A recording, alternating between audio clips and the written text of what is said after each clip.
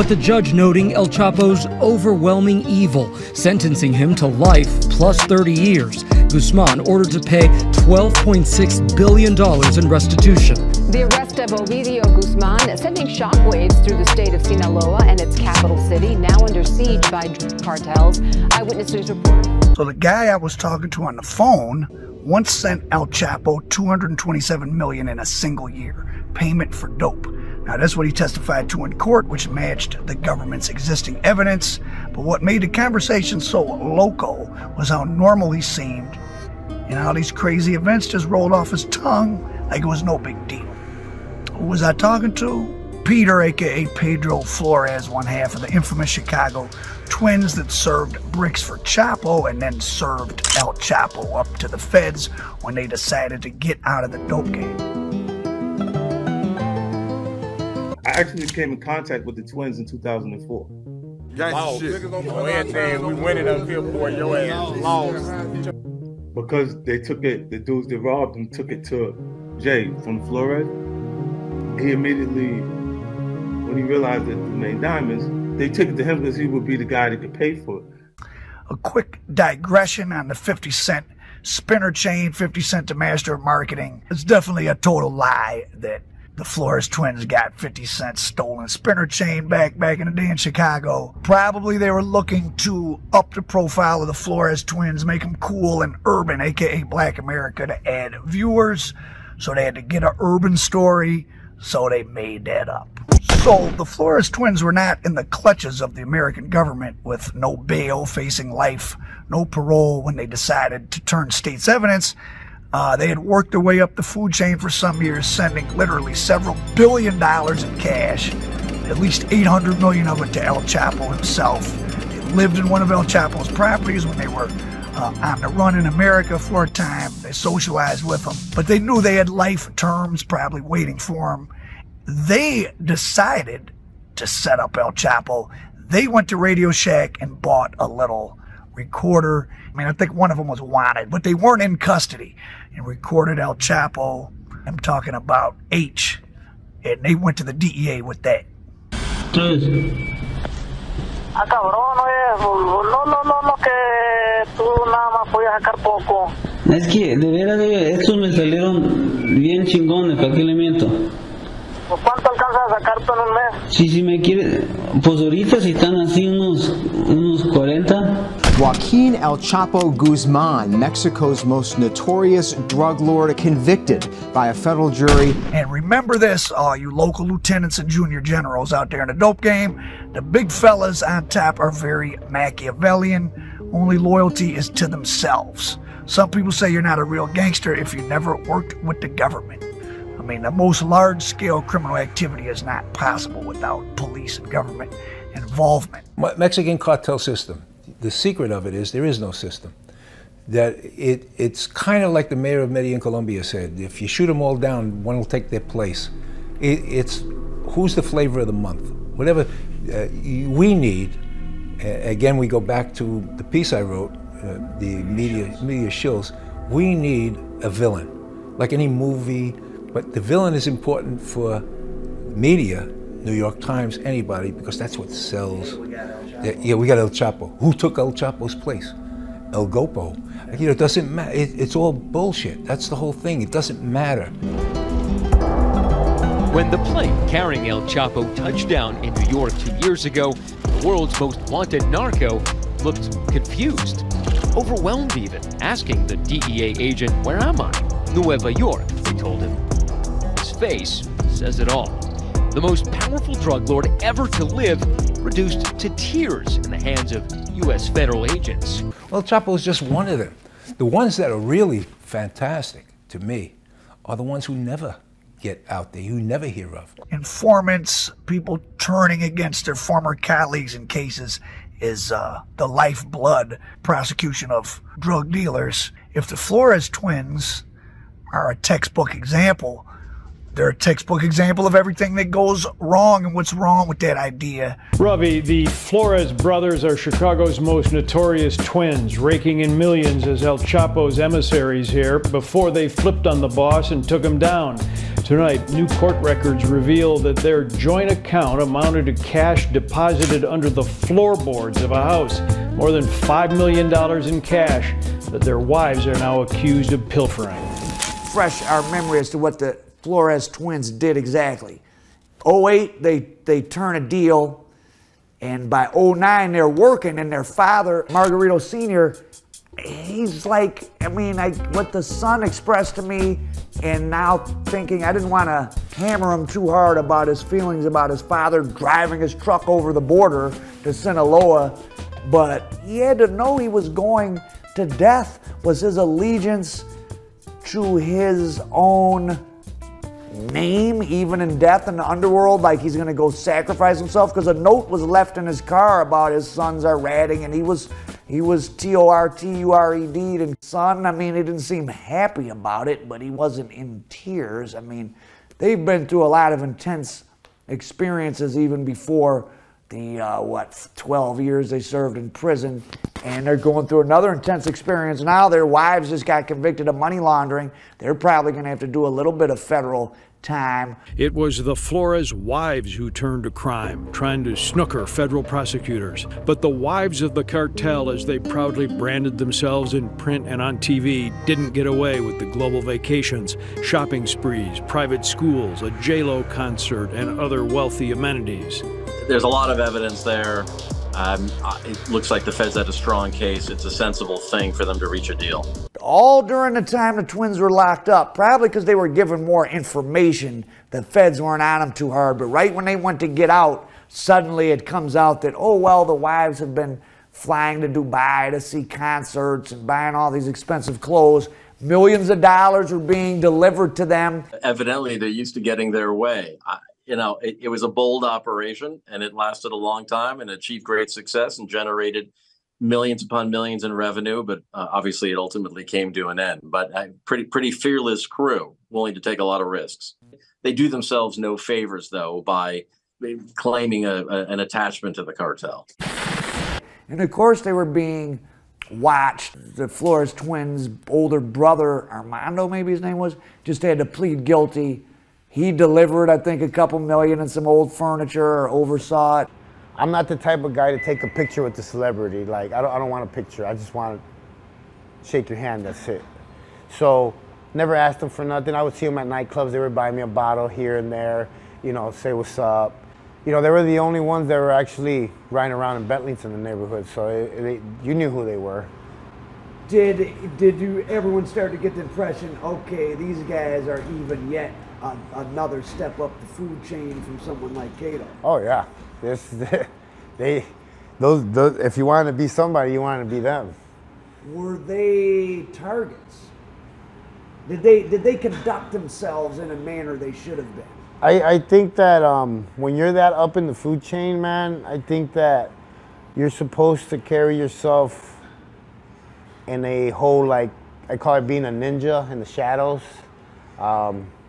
If it would have been me in those shoes, I would have been riding around in an old ass Nissan with regular clothes on and just, you know. But that's no fun. It's not, but it's safe. I mean, we see it from all the stories, American Gangster. We see all the stories that's always, I mean, even Scarface, the woman, the pizzazz, like it always leads to that. But I think it's in our. That's the whole point of doing it, especially when you're young. Yeah, it's in our genes to like want to shine. So I don't know. It's just it's the devil, man. Like it's crazy. You were well aware that your husbands were involved in the cartel. Yes. How did you feel about that? I mean, at the time, you know, you're living that life and you're blinded by pretty much everything. What you see on TV, when you see the Kardashians, that's the type of lifestyle that we lived.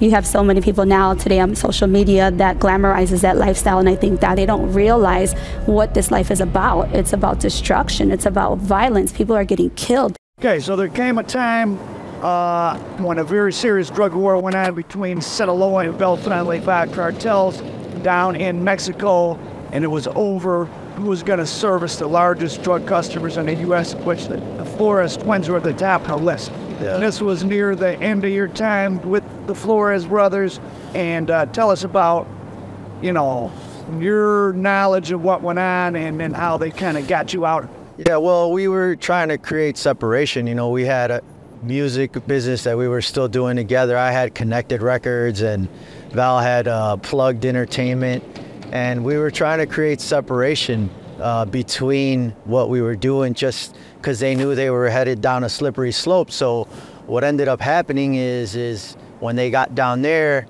they really kind of had to choose what side that they were going to really work with, and they really had no need for both cartels, so they chose. Were they being forced to choose? You know, that's all speculative. That I don't think that it was like that. I think it was more like, you know, pick your poison. Who, you know, you're gonna roll. You know, be with both. Right, you're not gonna be with both. You know, that's clear. I pretty much got put in position, and they sanctioned an okay. They kind of gave a blessing at the level that they're at. All they really had to say, yo, he's good, deal with him, he can handle it. And they kind of somewhat let me handle some lower level clients of theirs. And who did they put you with? Albino Quintero was cousins with Kato Quintero, which he was kind of one of the main lieutenants. You know, there was other underlings under. An old man, Kato Quintero? Yeah. Nowhere left to hide for one of the FBI's most wanted drug lords. Not even the mountains of his native Sinaloa state in Mexico. Rafael Caro Quintero. So his cousin was kind of like running the show, and you know, there's a few phone conversations here and there between myself and the associates who he sent to represent him here in Chicago, because he didn't really come, you know, here. But he came a few times. He was in the studio with us before the Twins went on the run. You know, were taking care of both cartels, you know, but, you know, they were in the studio with us, you know, and hanging with us, and so they knew me from around them, so it wasn't hard for them to refer me and say, yeah, you remember, you know, Cash from the studio, he's good, you know, take care of him. And then they sent lieutenants out and people to kind of oversee the whole operation and kind of hold things down, and you know, but they gave me free reign to do what I needed to do, and that's kind of where my reign and run into the drug trade really started to happen. You know, prior to that, I was really like a lieutenant for the Flores brothers and running air, you know, and a lieutenant to Kato before he died. Do you feel badly that your husbands were involved in this and you knew all about it? Yes. I mean, I wish I could sit here and take it back, but I mean, this is a part of who we are. They've written a book, Cartel Wives, which gives an inside look at how the $2 billion illicit empire operated. She was definitely very attracted to money, but we all get trained to worship money, and right now in this culture, get the bag at all costs, get the money, run it up to fuck it up. For what?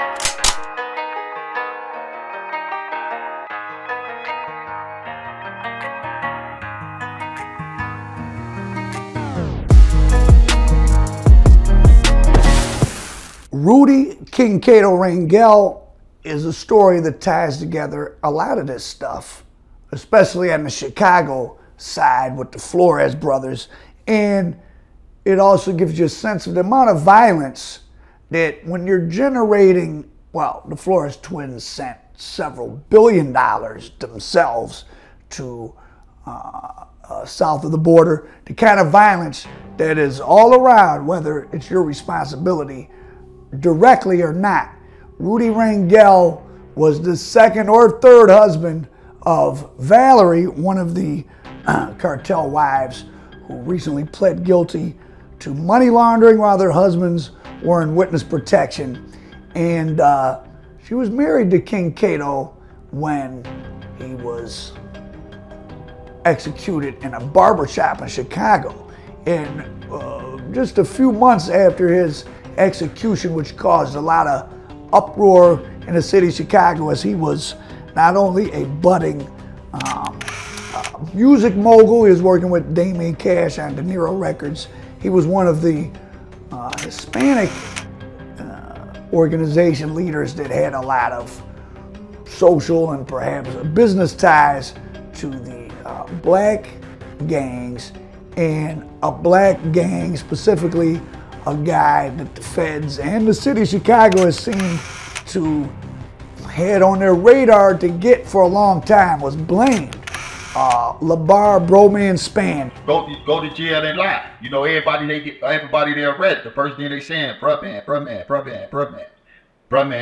So that makes you lie. Because anybody, anywhere you go, all you got to do is mention my name, and you know, you get likes and all this type of thing. They refer to him as a four-corner hustler, but he said he has that crossed out on his tattoo and has the word outlaw written.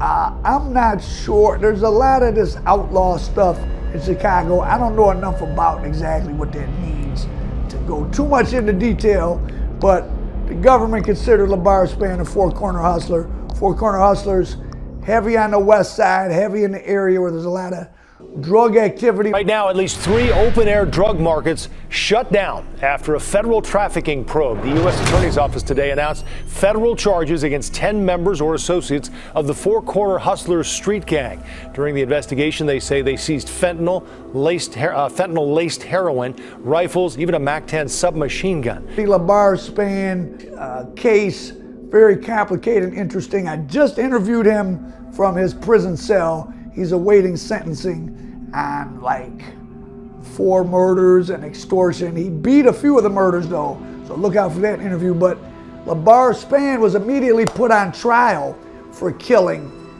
King Kato, for setting it up. Mr. Spann is in a wheelchair, but supposedly he's a guy that could orchestrate these sorts of things, again, according to the government. No, when I beat the Kato case, I ended up staying in there extra year. Oh, for what? Something? Oh, a jail charge? No, I had the jailhouse case, plus I had an armed robbery. Kato got killed in 03, right? Yeah.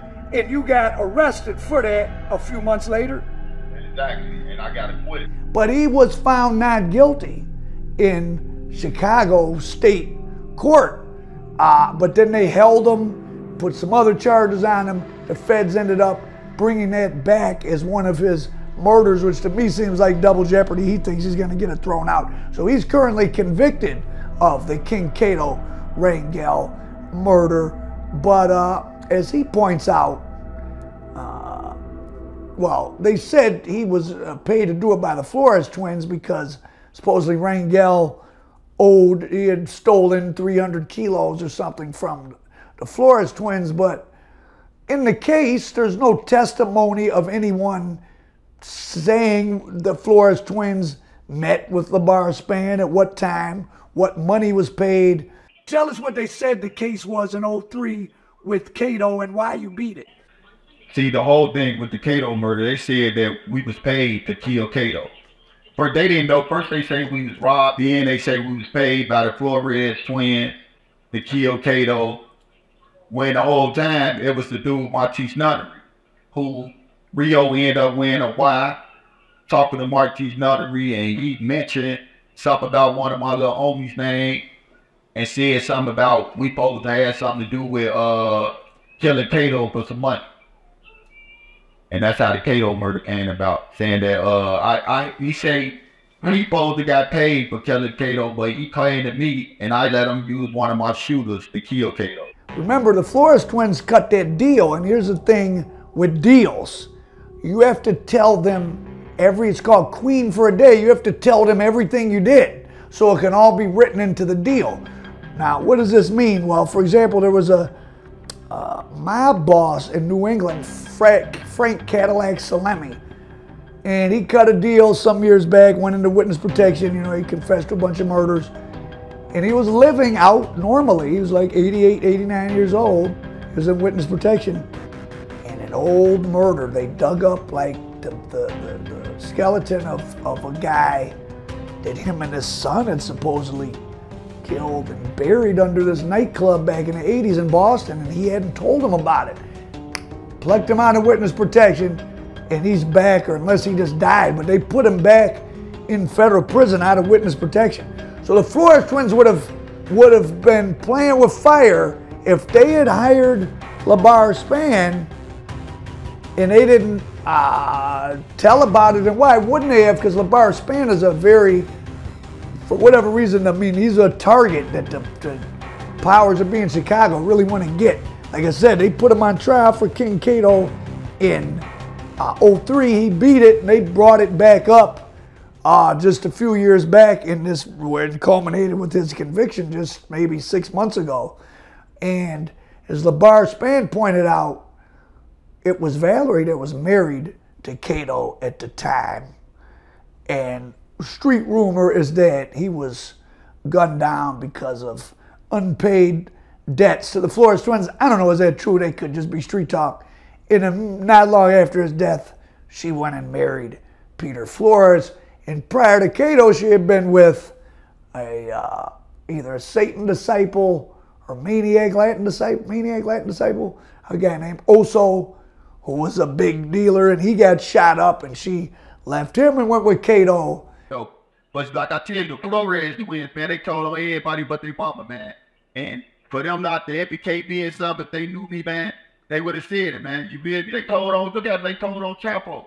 Yeah, so you know they ain't give a fuck about telling on the motherfucker from the hood. Yeah, how that shit go. That's for sure. And did you remember seeing Kato around ever? Or? No, but I remember his wife. You know, his wife fucked with one of the twins. They married. They married her, yeah. You feel me? So she probably was up with the shit. She about to go to the feds. They both got convicted of money laundering like 3 weeks ago. Right. So she probably got them and had something to do with the man getting killed. 9 times out of 10, she did. And we're gonna let JC from Wrong to Strong, who grew up with all of them, tell us a little bit more. But strange, LeBar Span's convicted for it. But what role did the Flores Twins or one of their wives really have or not have in this integral piece of the Flores Twins story? Me and Kato start hanging out more. He was on a whole higher level, you know. For him to even mess with you, he was doing you a favor, you know what I mean? Okay. So he was married to Valerie. I knew Valerie since my teenage years. Valerie was the daughter of a Chicago cop? Yes. So, you know, Valerie... What was she like? Valerie was like my older sister as a kid growing up, man. Very smart, man. Business sassy, beautiful. Just beautiful. Oh, she was smart, so she kind of was probably helping kids. She was married to all the big dogs, or dated the major players in Chicago, like even as a teenage girl. You know, she was with Oso from the same disciples. He was a big hustler. Then she married Baby D from the same disciples. Oh, she was married before Kato? Oh, yeah. Oh, was she older than Kato? No, she was like my age. So this daughter of a Chicago police officer was married to like an equivalent of Kato before Kato, then Kato, and then she went on to marry one of the Flores brothers. Yeah. So she kept trading up in the dope game. Well, she was sought out by a lot of people that, you know, she was beautiful, man. I mean, she was beautiful, with the business. Beautiful, smart. She was a hustler. You think her father was shady, or you have no idea? Nah, her father was a straight square, man. I know who her father is. What does he think about everything that I mean, can you really control what your kids do, man? You know? Jesus. You know, it is what it is. It's like I tell people, sometimes, you know, you could come from a straight lawyer, preacher, whatever family, and if you like trouble, you like trouble. I mean, there's no way around it. You can't control how your kids are going to turn out. And Valerie was always a hustler. I mean, Valerie's the one that taught me the hustle game. Valerie, I remember the first time I got the $10,000, I went and I bought some Dickies and like some gym shoes, and she's like, oh, no. She's like, you can't dress like that no more. And I was like, what do you mean? She was a teenager. Yeah, I was like, what do you mean? She's like, no. You guys were close. Yeah. She's like, I'm going to take you shopping. And we went shopping, and I bought lacrosse, you know, gym shoes, lacrosse, you know, shirts, I started making fun of it because I was like, you're dressing me like a fucking golf player. And she's like, no, you look like a gangster now. She picked out my chain with my medallion, and she's like, now you can tell these bitches to sweat you. She picked out my car. Wow. Like she built me. She made me. She man. must have grew up a few blocks from you, or? I mean, at the time she was dating a close acquaintance of mine, you know, from the same disciples, and she always had a liking for me. She always, you know, she always looked out for me. She took care of me too when I was in prison in Mexico. She would send me money and letters. You guys are very close. You know, when she was actually living in Mexico, She wasn't with Kato when you got locked up in Mexico. No. She was So with. you actually, your relationship with her predates. Oh, since her and teenagers. Kato. Okay. Yeah, since teenagers. The last time I heard from her is when she went to Mexico and she was living out there. And well, me and him just got closer because he was with Valerie. And Valerie was like, come over to the house, hang out with us, blah, blah, blah. So I would go hang out with them at their house every morning, smoke some weed, you know, bullshit. Kato knew how much Valerie loved me, you know, how much she always wanted me to do good. I'll always love you, Kay. So the twin I spoke with and Valerie, who I spoke with, talked about them not wanting their children to love money like they were taught to. And of course, Valerie's the son of a daughter of a Chicago police officer, and so was the other Flores Twins wife. And of course, Valerie had been with the big Satan disciple, then she was with King Kato, and then she was with, I think it's Peter. No había otro camino como contarla. Es exclusivo para la señorita Kay del Castillo y el señor Sean Penn. Their father, you know, feel like he really loved them because he chose the game over them, and they chose themselves over him. And when you go all the way down the food chain of drugs, I mean, the choice of choosing yourself, getting high off of the drug or the money or the narcissism over your social responsibility to your children, to your family, to those around you, to your criminal compatriots, to your country, it goes through every level. And worshiping money is narcissism. It's the opposite of love. Money can't buy you love. Surviving El Chapo, the way they did it, the Flores Twins did it, was telling on them. Key justification in their mind, and probably a real justification, is they showed a lot of love to the streets. And I know this is true because, again, I was with people in Chicago, dangerous people, who said, nobody better come up to me talking bad about the Flores Twins, because they made a lot of people a lot of money, millions and millions of dollars. Same reason Alpo could go back home. Maybe some people didn't like him, but there's a lot of people he didn't tell on. Just like in the movie Paid in Full, he said, I'll only tell on people in D.C. so I can show my face in Harlem again. It's exactly what happened. We still don't know why he got killed, but the Flores Twins, for all the love they showed in the street, now they're out, and I don't think, at least on the American side, I don't get the feeling, now there might be cartel assassins looking for them, but I don't think any on the American side in the streets, they seem okay. You see the case for what it is, you see the holes in the case and how the was brought to your doorstep. And you realize— You're speaking from their perspective. From their perspective, or anybody that has a case. You know, there's always a case that started by someone setting you up, and then that guy's not even in your case.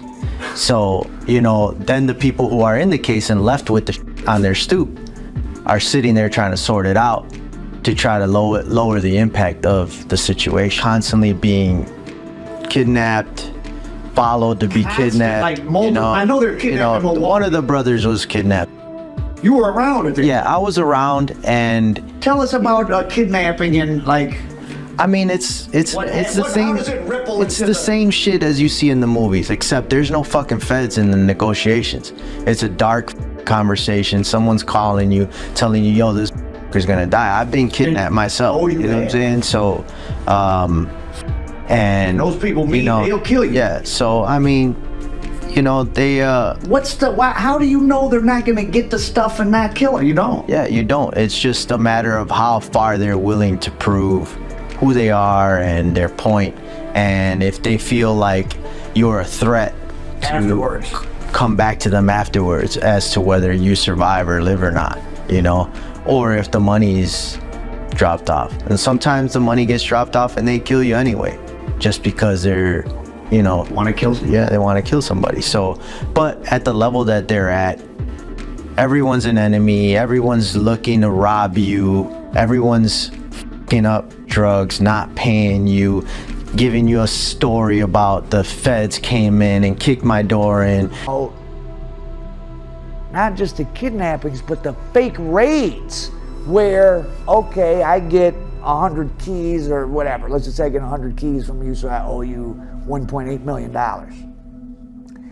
I get 6 people to dress up in FBI and DEA windbreakers, kick my door in, ransack the house, cuff me up, take me out to an unmarked car and drive me off. Then I create fake arrest paperwork, right? So that I can show you the paperwork, plus if you send your people around on the block to like knock on neighbors' doors or just ask around, I might even have some unwitting, I might have a few people in the circle in the house with me when the fake raid happens. So if I'm asking around and like, oh no, the FBI did hit the house and they took the stuff out. But there was no raid, it's a fake raid, so I can say the dope got took, because that's usually the rule. Like if the police take the dope, you ain't gotta pay, or I ain't gotta pay all. So people that love money like that, they don't love human beings. Creating fake paperwork, creating fake fake teams to come in and raid you. So that someone can say, yeah, I saw it. Oh, you know, so... Wait a second, hold on. So you know of instances where people had stuff on consignment, and they created, they had their buddies dress up. They staged it. They staged it, took pictures, called, hey man, they're raiding them right now, this, that, and the other. You know, so wow. When you talk about who was thrown under the bus, I can guarantee you that any person that they did throw under the bus was a motherfucker that was no good to them to begin with and backstabbed them at one point or other, owed them money, or was unloyal or unfaithful, you know, because in this game, you know, these guys jump plugs and go from one guy to another like they're changing underwear. When you don't have it, they're gonna go run to the other guy at the opposite spectrum and the other gang and go get work from them. And then when you get it, now they're robbing Peter to pay Paul. They pay you with their money, they pay them with your money, and things come up missing. And they're pancaking debt, and before you know it, the truth comes out. But so people, and now some regular, even street people that are watching this and think, well, okay, if people are owing, why are you giving them more stuff? But at that level, there's only so many people you can give 50 kilos to. Oh yeah, I mean, it's not like you can go replace them. The people at our level and that played ball on our level are unicorns in the city. What I really want to just like say is that, you know, it's a classic Tony Montana line. I didn't fuck anybody who didn't have it coming to them already. That's just, you know, this is movie shit, but it's reality. Like, we lived it. Like, that movie's fabricated. It's maybe based on lightly on somebody's life, but, you know, movies are fabricated. The shit you see in movies, I've lived through it. I've experienced it, and it's surreal to still be here, even in my situation with an ankle monitor on, and, you know, talking to you and telling my journey and my story and trying to clarify things. When the feds roll up a big drug operation, it's not all about just getting the person above.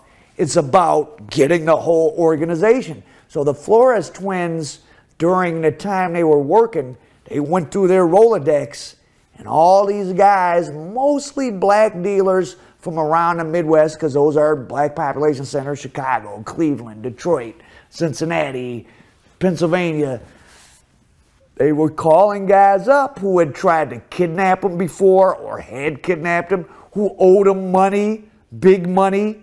We fronted you for, they might have sold these guys, 40, 50 bricks a month for a couple years, and then on the last bag, they didn't pay them, which is a common thing in dope. Whether you're dealing with a crackhead who coming and getting nickels, you're selling ounces, you're selling pounds, you're selling bricks. The last sack, they don't want to pay. So you kind of chalk that up. So the people they set up were people that did bad things to them in their mind. The other story was Damon Cash. I don't learn many things at this point, but like 2 stories from Chicago. I learned one from the son of a Chicago black gangster who told me the story of his uncle fairly recently doing something for some people south of the border, and when the last 50 brick bag, he was planning on not paying and figured he'd just hide. And what are they going to do? They going to come up to the south side of Chicago and make him pay? Well, they did. They showed up and they grabbed him and they took him around the family member's house, shook every tree. I guess they must have scared people to death, and they paid for those 50 keys. And then guess what? They dropped another bag of 50 on him and said, you're still working and you got to sell 50 a month. Because at that level, there's not that many people that can move that kind of weight. So they don't just let you go away. Because it's hard to replace a 50 key salesman. And if you're selling 50 keys for them, well, man, that person up the chain, they might be responsible for 300 keys a month. So they need all their 50 brick a month guys. People that love money like that, they don't love human beings. And to go back to the start, again, I don't want to say anything inappropriate, but it's whenever I'm interacting with all these young people I know that have these big former drug dealer fathers, I just wonder what their conflicted feelings must really be, and they can't really say them out loud. They may not even have worked through what they are, because Pedro Flores seemed to still be working through it and processing it as I was talking to him. I don't know what he really thought about his father. I don't think, they definitely didn't get the love. They felt, well, they didn't feel. He chose the game over his children. And anytime you don't tell and you go to prison, you chose your reputation in the street, you chose your ability to continue to earn in the criminal landscape, and you chose your drug dealing friends over your children and your wife or whatever you got going on. That is a fact. So that's why you shouldn't get involved in crime, kids, because you're going to be forced to make decisions with no good answer.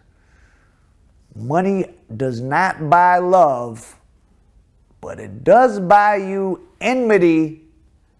And the more money you might get with somebody, the less they might love you, because the more they love the money and the more willing to put you in the ground or put you underground. In the Florence ADX, Al Prophet, American Dope, Surviving El Chapo. The man who ordered the torture and murder of his enemies, then blowing a kiss to his wife just before leaving the courtroom.